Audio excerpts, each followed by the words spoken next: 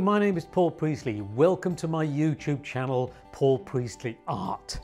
Today we're going to be looking at a basic drawing but using one of these, a graphite stick. Yes, we're going to be using graphite. It's going to be wonderful. So let's not hang about, let's make a start. Come on, beginners. Now we could use a pencil because a pencil contains graphite. But we don't want to use that. No, we want to use this, a graphite stick. You see, a big lump of graphite. But we're not going to use it like most people do when they draw with it like a pencil. We're going to break it up into bits like this, you see, small pieces. And we'll do these. Now, first of all, I'm just going to show you one or two little things you can do. Hold your graphite on the side and use an edge to draw with. Now notice I can just flick, you see, and I can get some nice interesting shapes.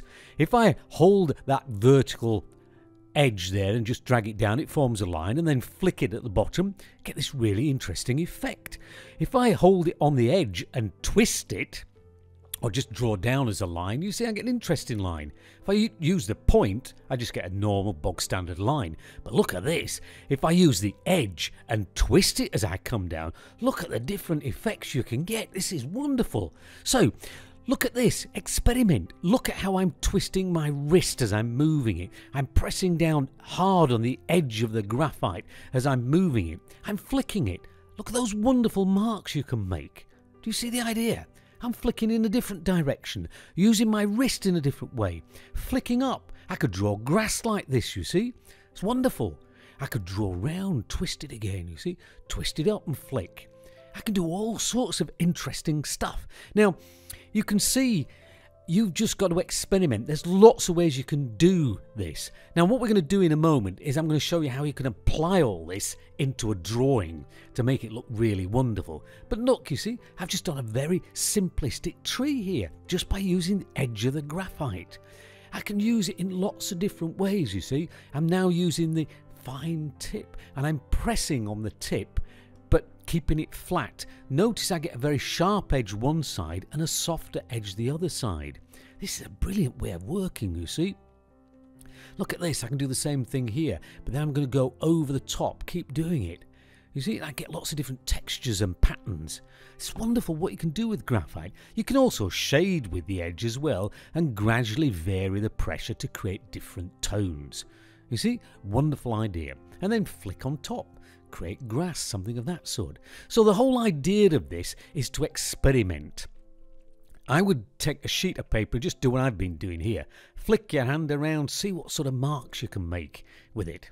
And then we'll see about applying it onto a piece of work. Now, new sheet of paper, using the graphite, I'm using the edge again. I'm going to draw with that. We're just going to draw a simple landscape, few trees, and maybe a fence, something like that. So I'm pressing on very lightly because I'm doing the background. You see, I'm just suggesting hills in the background, pressing on very, very faintly with that edge there, you see.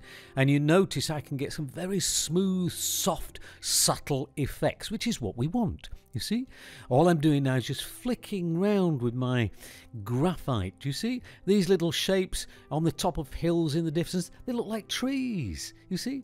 They're just squiggles. But they look like trees, you see, because of the context they're in. And this is the important thing. We can make this hill now look a little stronger because it's a little bit further forward. We do that quite simply by pressing on. I'll put a few trees in here, you see. I just flick up with the edge of my graphite. And you notice, unlike a pencil, I'm getting lots of different lines. I'm twisting now. And I'm producing the top of my trees. I'm just twisting the pencil round. You see, the graphite, you see how it makes things look so much more interesting. I can get all sorts of different lines and shapes and patterns and tones just by varying the pressure with the edge of the graphite. It's wonderful stuff to use. You could do a similar sort of thing with a block of charcoal, you see. Basic idea.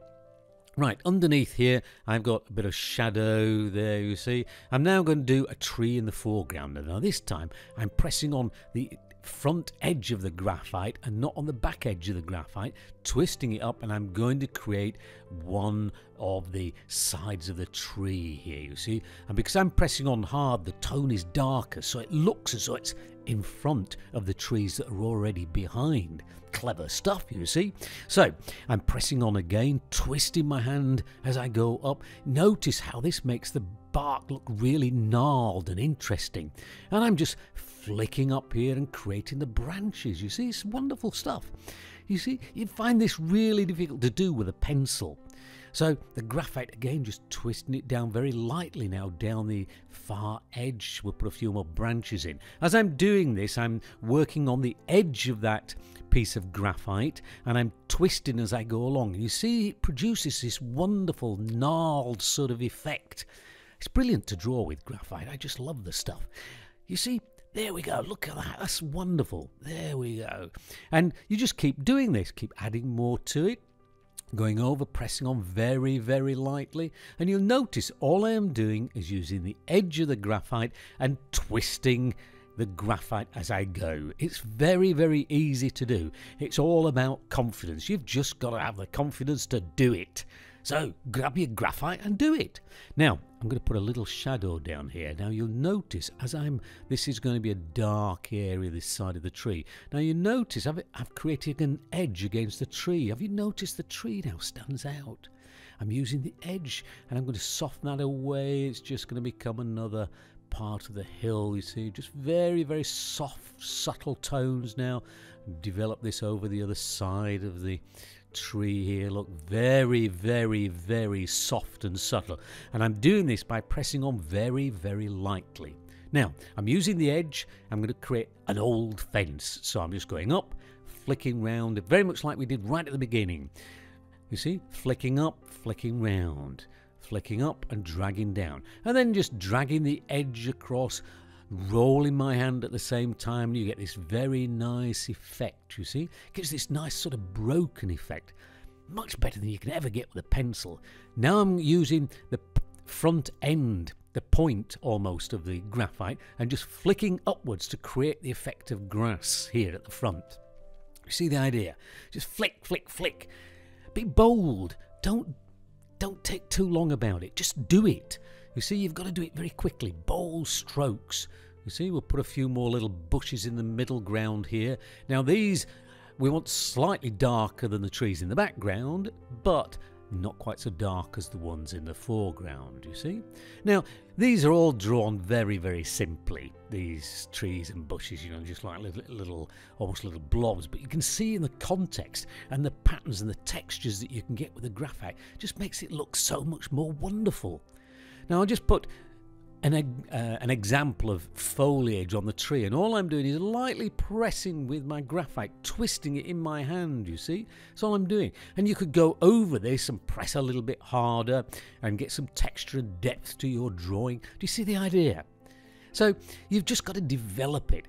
But try using graphite because it's wonderful stuff to work with. If you can't get hold of it, you know, you can even get a big chunky pencil and break it open, get some of the graphite from that. Or you could use a big chunk of charcoal. It's a similar sort of idea. So all I'm doing now is working on top of this, putting some grass down here that might be in the shadows. I'm just flicking up with my pencil. Right, we're coming to the end. I hope you've enjoyed this. Good luck with your drawing. Thank you for watching. I hope you've learned a lot about how to use graphite. Watch for the next video where we'll take this a stage further.